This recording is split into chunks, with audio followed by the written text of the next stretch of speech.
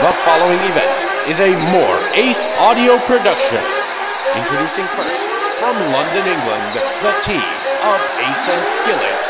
This is The Kickout! I am here with the Bulgarian brute, Rusev. Thank you for joining me today. How are you?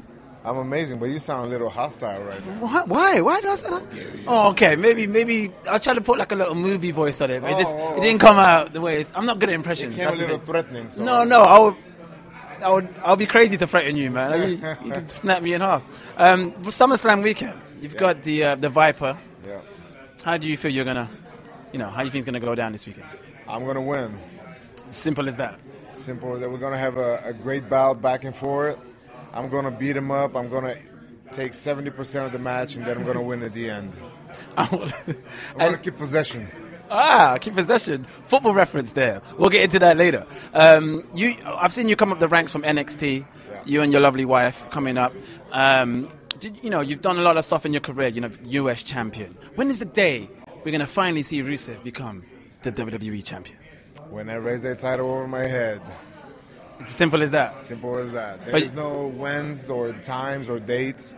But don't you get frustrated? I mean, there's so many people that you kind of get overlooked, in my opinion, and we need Rusev to be the main event. I mean, that you deserve to be. I'm working Randy Orton. No, of course you are. I'm not event by itself. Absolutely. I will never say you're not a main event status level. I will never say that. It happens. He doesn't have the title. If he did, that would be it doesn't matter. The title will come one day or another. Absolutely. And you said possession earlier. You're a big Real Madrid fan. Yeah. But are you a Ronaldo fan over a Messi or a Messi over Ronaldo? Oh, Ronaldo all the way. I mean, you can't be a Madrid fan and support Messi. Come on. Yeah, I guess. He gets away with shoving the refs. Ronaldo doesn't. It's kind of a. He got the yellow card the other day because when he lifted the shirt up, Messi never got booked for that. No. For the taking the shirt off, I understand. It's a standard yellow card. But then when he shoved the ref, then he got another yellow. Then they show how Messi shoved the ref. He didn't got nothing, and Ronaldo got 4-game suspension. So. Do you think there's a little conspiracy against Ronaldo? It is. I think but I don't understand why, because he's such an ambassador for the sport. And I don't think it's fair, but at the end of the day, it is what it is. It is what it is. Entrances. You have one of the best entrances I've ever seen in wrestling history at WrestleMania 30, I believe, or 31? 31, when you came through on the tank. Yeah. How was that for you, man? How the whole display, the choreograph, everything, how was that feeling? It was great. Me and my wife were always just kind of joking about it and talking, kind of envisioning it. And then when the day came, when we had the tank and the guns and all the soldiers, and it was just surreal. It was unbelievable.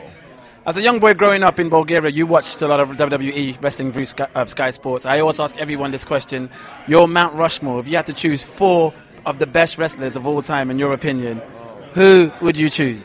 4 of the top wrestlers of all time.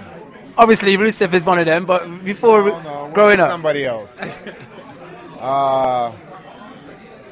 The 4 people that I don't know if the best of all time. Well, let's say... In your opinion. Okay. In your opinion. I'll put Hogan. Okay. I'll put Cena. For the best wrestlers. Maybe I'll put Orton there. And, the 4th one is hard. I'll put myself fine. You had it there. Rusev's in his own Mount Rushmore. Rusev, thank you very much. Good luck this weekend.